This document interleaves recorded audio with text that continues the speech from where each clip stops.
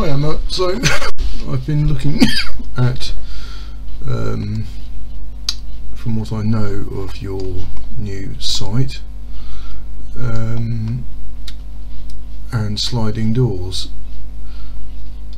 So if we move this door away, I think this door is nominally sort of 2 meters left to right, and we make those edges contact each other. We can see that this column is usable. Those baskets are going to pull out nicely, and if we look at the other end,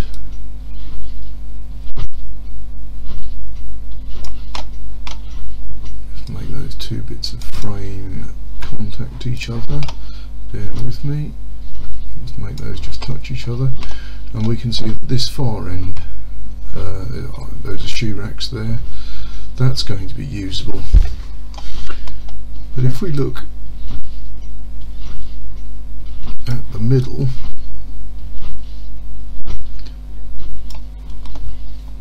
and I try and share that column, because of the way sliding doors are designed, I can't get clearance from that column.